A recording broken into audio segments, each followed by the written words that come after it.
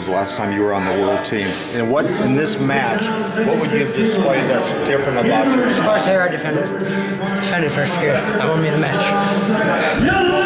So, Jesse, you know, you're obviously headed to Serbia, second world team, you know, back to back.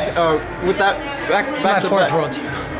What? It's my fourth world team. Well, yeah, with your fourth world team, you know, headed back to Serbia. How's it feel, man? I've never been to Serbia. I'm excited to go there. My old coach Momir is Serbian, so it'd be nice to go over there with him. But I got some pretty darn good coaches in my corner right now.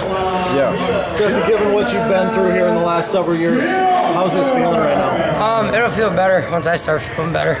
I've been pretty sick the past 2 weeks. You can tell I can't really talk, so just going home and laying down and resting with my wife would be nice and my little dog at home.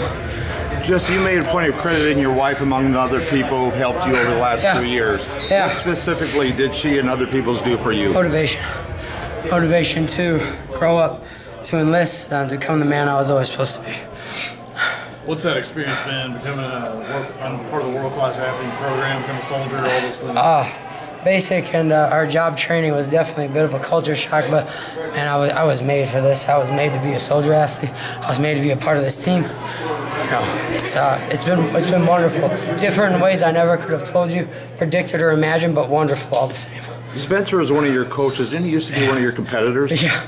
How was it he was actually my idol growing up. He was my favorite Greco wrestler. It started with Dennis Hall and Garrett Lowney when I lived back in Wisconsin. I trained at their club.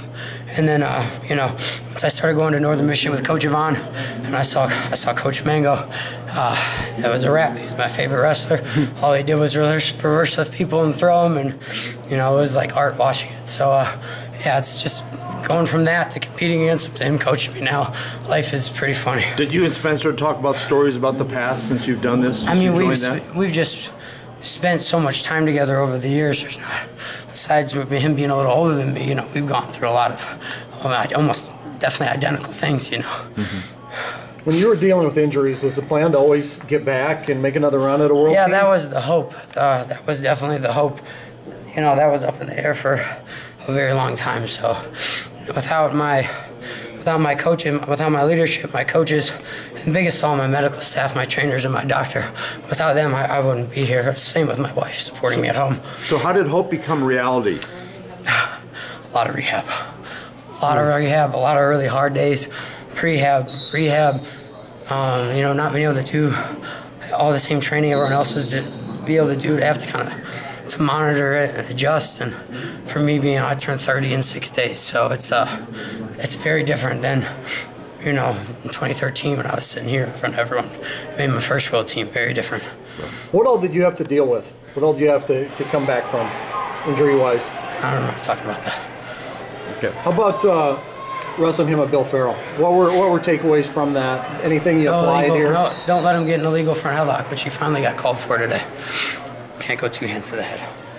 The world-class athlete program, there's, I think, 5 years, something close to that today, and then some in New York, too. Mm-hmm. As a group, what have you guys done kind of come together? A lot of them have been training together for quite a while before I got there, but we had all grown up, you know, through juniors and stuff, wrestling together. I think the biggest thing, I talked about it with Gary before the tournament, is accountability. Those guys go in there, people like Alejandro Sancho, who's competing next week, you know, people like Ellis Coleman, people like Michael Hooker, who's here with me every step through the way.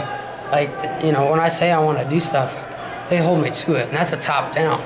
That's a top-down mentality. It starts with our leadership, way at the tippy top, all the way down to our commander, first sergeant, to our coaches, to us. It's something that when I got to basic and advanced individual, our job training, that was the culture shock. That was the adjustment. And then once I made that, everything has gone beautifully. I couldn't be happier.